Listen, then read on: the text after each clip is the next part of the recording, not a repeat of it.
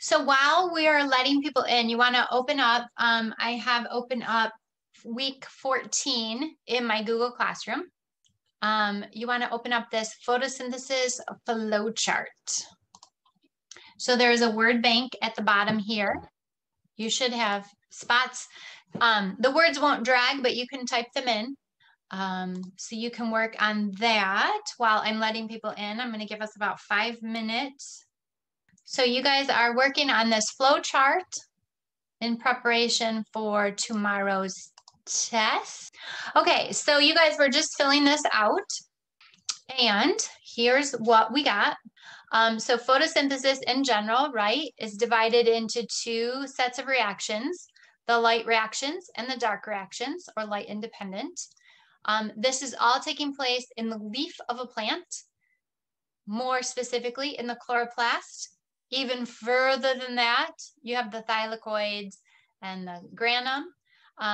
They have pigments. The chloroplasts have that chlorophyll, which absorbs sunlight in various wavelengths, which is what gives them the energy. So this sunlight will be used to split water in the process of photolysis. When you split water, you get hydrogen and oxygen, H2O, plus electrons. The electrons came from the splitting of the bond. Those electrons then go into an electron transport chain.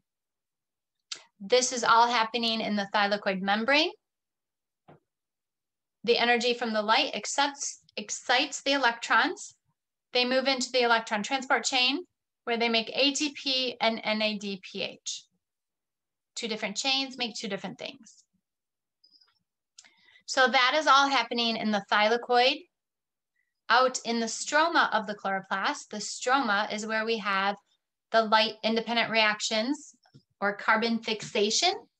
So we're fixing carbon into a usable form in the Calvin cycle. And the Calvin cycle can be used to make glucose. Any questions on any of that? Remember, we have a test tomorrow, and we will need that information for our test. Okay. So the next thing, a couple of you got an invite to join the breakout room with Ms. Hefty. So if you got an invite to join that group, you can go ahead and join her. Hey, I'm on the wrong, look at that. I'm on the wrong slides. Okay, so we're gonna go, we did the flow chart. I got screens going crazy. Okay, we did the flow chart. Now we're gonna go over our review. And when we're done with our review, we're gonna do a fun little quiz. It's kind of like a combination between Kahoot and Quizlet Live. So that's kind of fun. And then after that, you'll be turned loose for your flex time, which is just going to be independent practice, getting ready for tomorrow's test. Tomorrow's test will be in the Illuminate Ed lockdown browser. So we won't be on a Zoom because you can't have the camera and the lockdown browser at the same time. Okay, so it'll open up during third hour, and then you will have a window of which to take it, or not third hour. This is fifth hour. So it'll open up during fifth hour, okay? Any questions on the agendas for the moment? The goings-ons. Okay, today is December 1st, which is today is December 1st, which is World AIDS Day. So anybody they know that has HIV or passed away from HIV? Anybody? I have a good friend who passed away from it. So today is a day to think about that. Always. I was looking for somebody. Okay, they might be joined in. Okay, so now I want to open up. I don't know why I have things open in multiple windows and what I want isn't necessarily in the window I'm in. So I'm looking. Okay, so I'm just gonna grab this one. Sorry for my delay of game. Make that big, and then I need to switch my screens. New share. Here we go. Okay, so I was looking over your test and it has around 36 questions. Right now, do you see 8182 review biology? Are we on the same page? Thank you. So your test currently has 36 questions, 34 are multiple choice, and 2 are short answer types. I will probably throw out a couple questions. I was going over it. And I know we didn't talk about C3 or C4 plants, so there might be like 2 questions thrown out, but it's going to be right around 34 questions, mostly multiple choice, okay? And it'll be in that Illuminate Ed Lockdown browser. The first part, I would want to remind you about the thermodynamics lecture. So as I was going through the questions on the test, I saw a number of questions related to that thermodynamics lecture. So I would open that up. That was our first one from this unit. It was a Friday. And I would review that PowerPoint. Anabolic, catabolic, first and second laws of thermodynamics, heterotrophs, autotrophs, chemotrophs, all those things were mentioned in that lecture. And I saw questions on the test related to those, okay? So we spent a lot of time recently talking about photosynthesis, and I wanted you to remember way back to when we talked about thermodynamics. Okay, so going over your answer sheets, you should have gotten yours returned to you if you turned it in already. I tried to get them all returned before we got started so that you could have it open in front of you. You should also have a copy of the answers there as well. So you can make notes or highlight or asterisk anything you want while we go over this. So this first one has to do with releasing energy. And the big key concept, remember, energy is released when bonds are broken. Energy is stored when bonds are formed. In general, any molecule. Now, more specific to ATP, they're released when the bonds between the phosphates are broken, right? So we can go from ATP of 3 to ADP of 2 to AMP of 1. We can add them and we can store energy. AMP for mono to di to tri. So ATP. I did see a test question that I don't have directly on the review sheet, the components of ATP. So ATP is made up of adenosine or adenine, ribose, and phosphates. Okay, so you will want to know the components for the test. How is ATP formed during the second stage? This has to do with the movement of the hydrogen ions in the electron transport chain. Remember, we pumped hydrogen into the thylakoid space against its gradient. It diffused out the ATP synthase in order to make ATP. So that was ATP plus P, right? Or ADP, right here at the bottom of the picture. ADP plus P makes ATP. From the first lecture, we talked about alternative forms of energy. Some examples: wind, solar, hydro, geo. You guys gave me a lot of elastic and static. Also from that first lecture, we didn't really talk so much about the food chain components. We talked about heterotrophs and autotrophs. Heterotrophs cannot make their own food. Autotrophs can. We know that heterotrophs eat autotrophs and other heterotrophs. We talked about the second law of thermodynamics, where entropy is involved and that we're losing usable energy with each transfer, okay? So the second law of thermodynamics is the entropy, and we lose the majority of energy. Only 10% is being passed on through the food web, okay? So we did talk about that piece. Respiration and photosynthesis, we also talked about that in the first lecture, that they're interrelated. They're a metabolic pathway where one's product is the reactants for the next, right? So photosynthesis uses CO2 and water to make glucose and oxygen. And then cellular respiration uses that glucose and oxygen and makes CO2 and water. Continuing on from that first lecture, autotrophs, self-feeding, heterotrophs, other feeding, other sources, okay? Some examples, any animal, any fungi, any protist, autotrophs, many bacteria, protists, and plants. And then they can be either phototrophs or chemoautotrophs.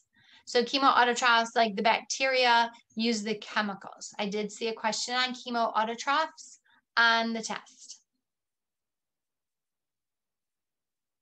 Reactants and products, you really just need to know which side of the equation they're on, right? Which side of the arrow. So we know CO2 plus water yields carbon, sugar and oxygen. So the left side, these are the reactants. They're going into the process. These are the products, glucose and oxygen, they're coming out, okay? So the tests, the questions will use the words reactants and products. For each of the phases that we covered of photosynthesis, you want to know what goes in and what comes out and where it occurs. Okay, you're going to see a ton of questions that basically are repetitious, and they ask you the same thing but in a different way. Okay, so on this review, I saw like 3 or 4 that ask you about the first stage of photosynthesis. So the products of the second stage, so the first stage being the excitation of electrons here, the second stage being the electron transport chain. So the second stage makes NADPH and ATP.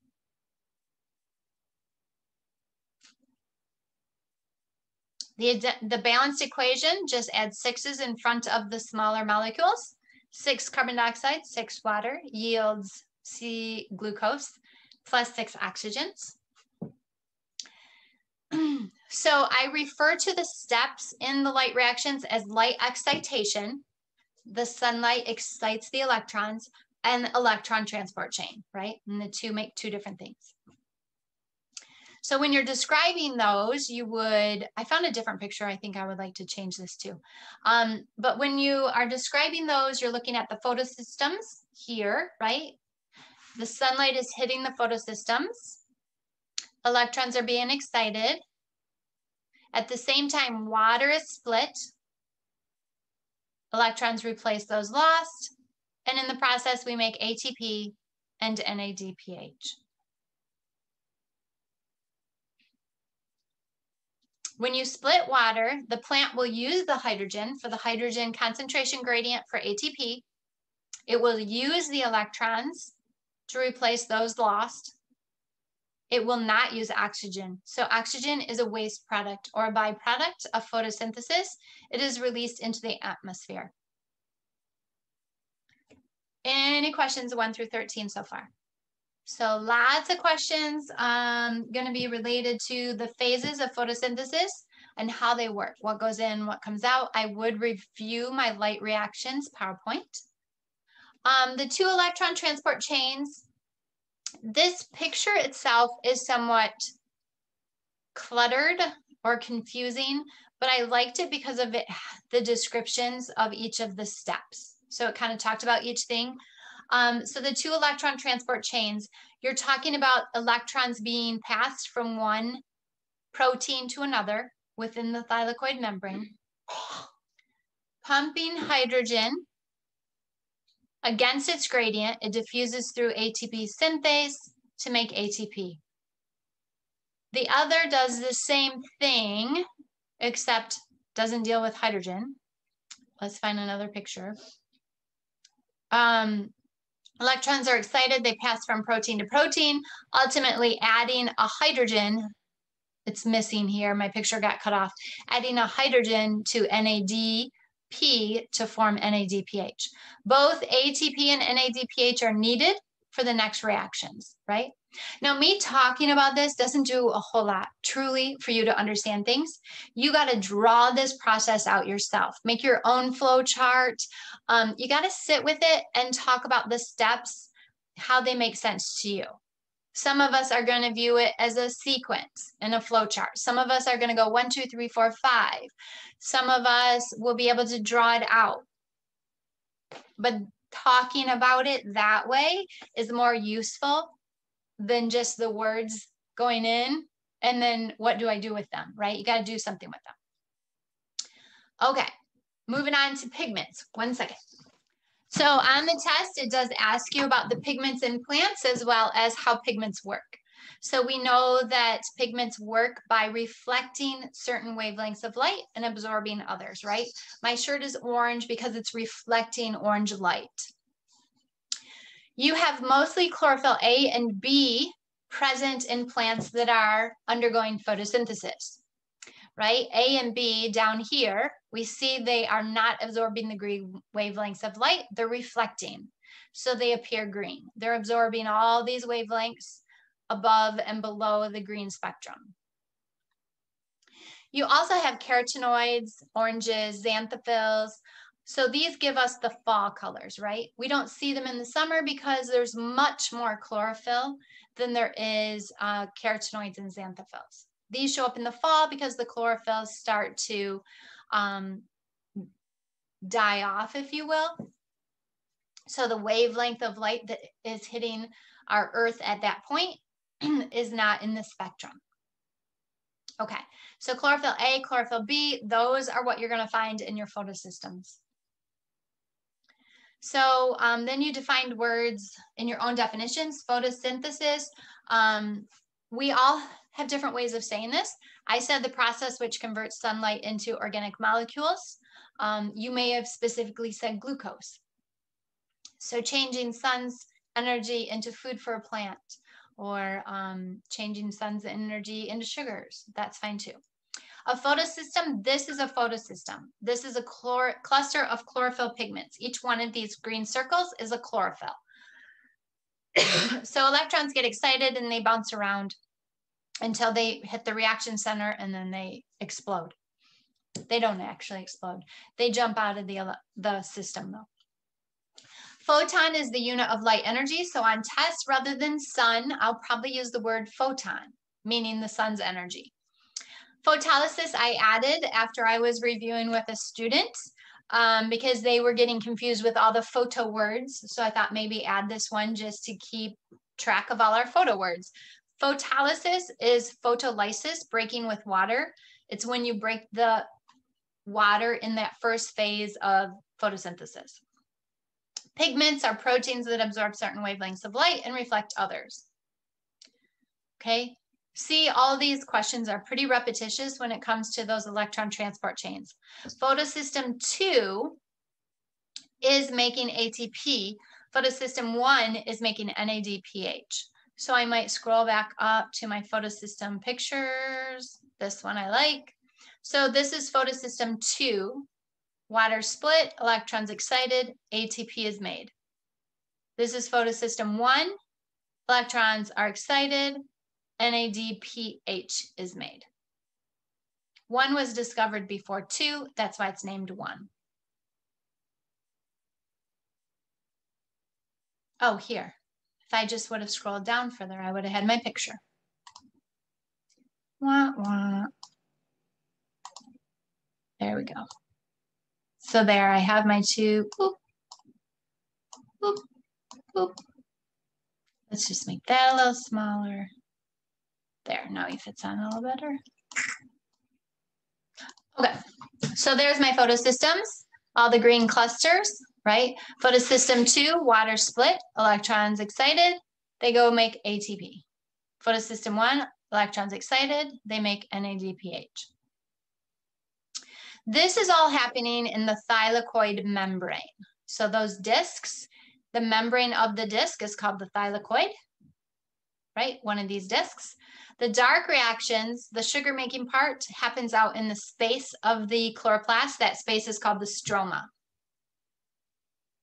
Dark reactions have several names. Light independent reactions and Calvin cycle are two other names for the Calvin cycle right here. Describing the steps, CO2 goes in and combines with RUBP. Okay, so RUBP and CO2 with the help of the enzyme Rubisco, it's not showing in this picture, will make PGA. Maybe you don't need to know all of the things that happen along the way, but you should know that we use ATP and NADPH to get where we're going, okay? What goes in, what comes out. In the end, PGAL is used to make our glucose. So we'll make two PGALs, put them together to make glucose. And then we need to use even more energy to recycle all of that back into RUBP. So RUBP stays in the system. We use ATP and NADPH to make PGAL. Any questions on any of those so far? The last question, I'm zeroing in on just the carbon fixation phase. This piece up here, fixing carbon into a usable form. So that involves CO2 combining with RUBP in order to make PGA. That's the first phase. Remember, we watched that animation and it had, it combined the 5 carbon and the 1 carbon, they made 6, but they split immediately in half into 2 3s. Okay, so if you had turned your review sheet in before class, you already got it returned with this answer key. People who maybe finished the review in the side, the breakout room, you'll get the review sheet back after I score your sheet in. Then you'll get this and the answer key back as well. Okay, any questions on the review? One thing I did see on the test that I didn't see on the review sheet, the word stomata. So going back to your leaf structure, remember we made that model of a leaf, the stomata were the pores. They open up to let CO2 in and O2 out, water in, water out. So the stomata is on there with their guard cells. So you would want to be familiar with that as well. So that wasn't on the review sheet, but you kind of talk about it when you talk about CO2, I guess. No questions on this. We are going to go to the next thing on our agenda.